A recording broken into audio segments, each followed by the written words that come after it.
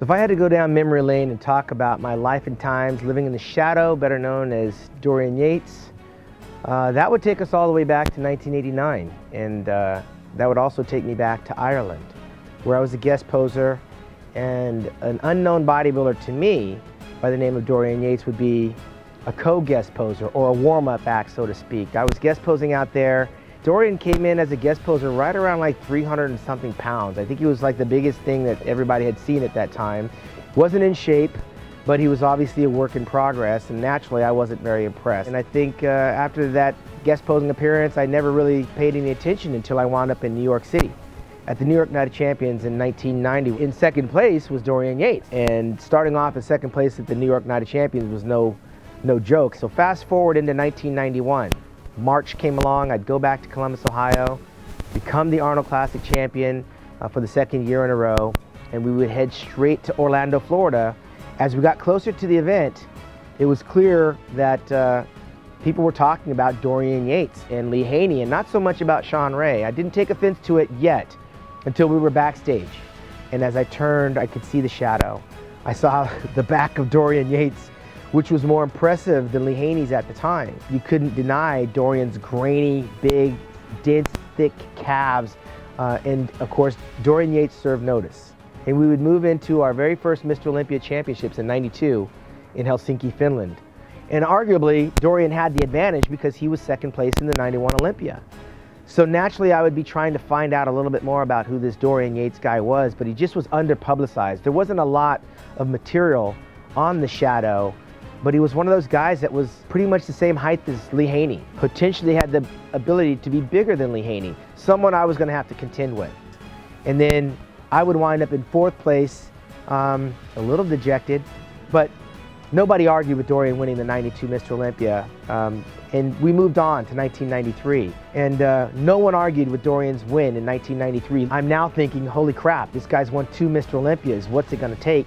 And so I went back to the drawing board.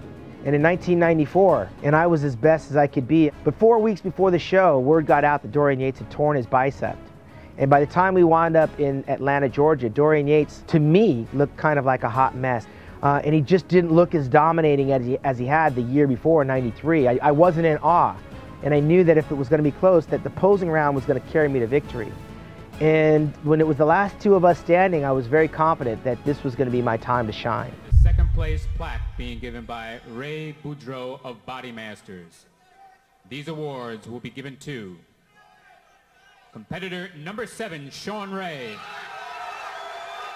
It seemed like all the air out of my sail had just disappeared, kind of like the air coming out of a balloon. I shrunk.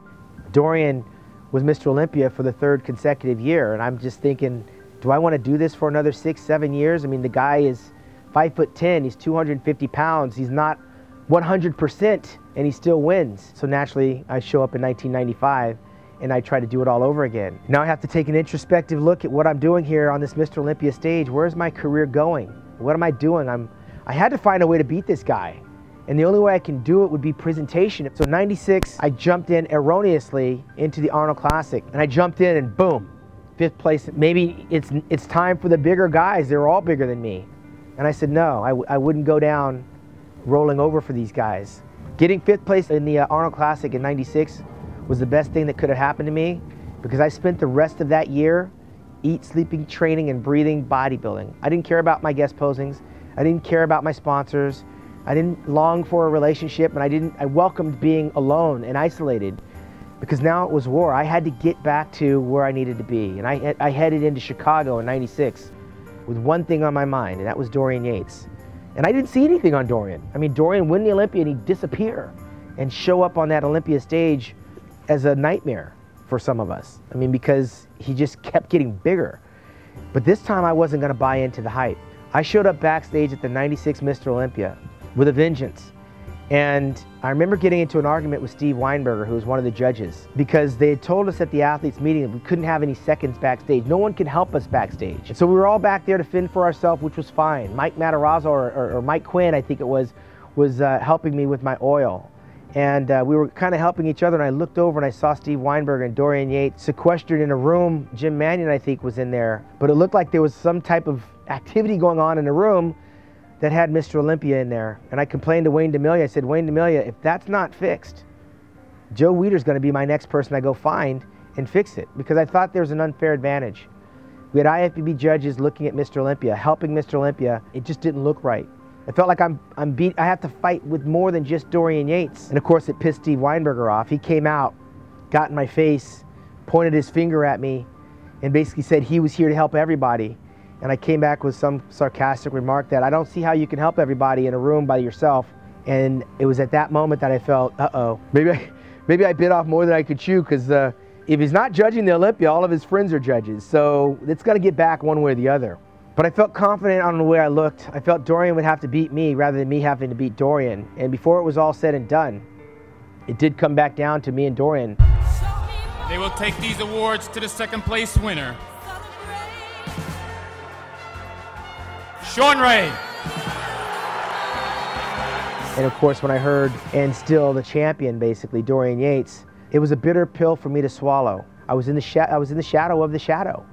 Dorian Yates, for me, was the only thing that mattered. He was the guy. He was the reason I was lifting weights. He was getting me out of bed every day, trying to dethrone the champion. Fast forward to '97, because this contest was going to be held in my backyard, Long Beach. And this was going to be where I'm going to take the title once and for all from Dorian Yates. I knew at this show that I was going to bring the best I could bring. And before the show was over, we had found out that Dorian had torn his tricep and that he was heavy. And I'm thinking, oh, well, he made a mistake coming to California.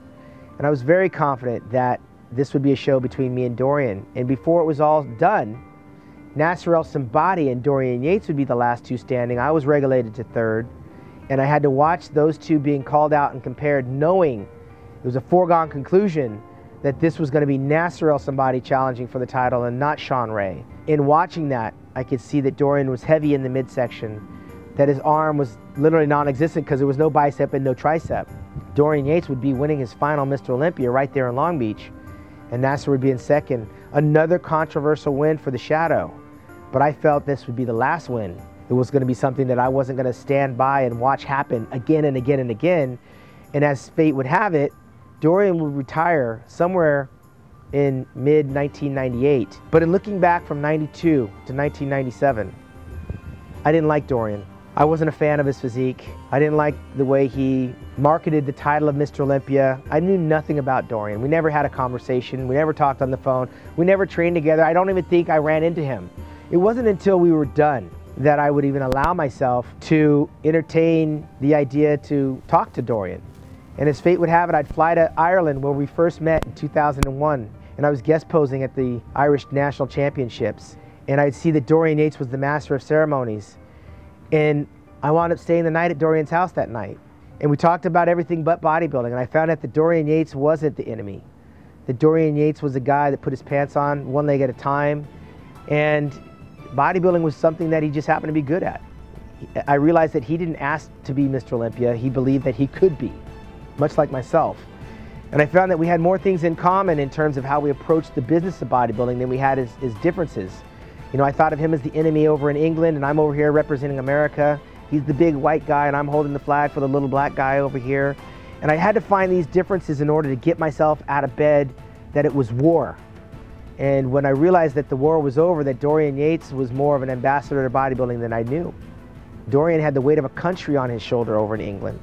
Dorian had legions of fans that he represented, and he knew I was coming after something that he coveted. It was his. That's what got him out of bed. And from that time on, we became good friends. We traveled the world. We both became ambassadors of the sport, promoters of the sport. And it seemed like the further and further away I got from the Mr. Olympia, Dorian and I could realize that what we did in the time that we did it, it was war. And that we are domesticated and civilized now to the degree that I can respect what he did. Because I saw where he came from. He came from less. The genetics weren't as beneficial to him as they were for me. His desire to be Mr. Olympia was stronger than his desire to have a Mercedes and to have a big house and to be in Hollywood. He changed the game. Without Dorian Yates, there's no Shawn Ray. Dorian was a shadow to all of us.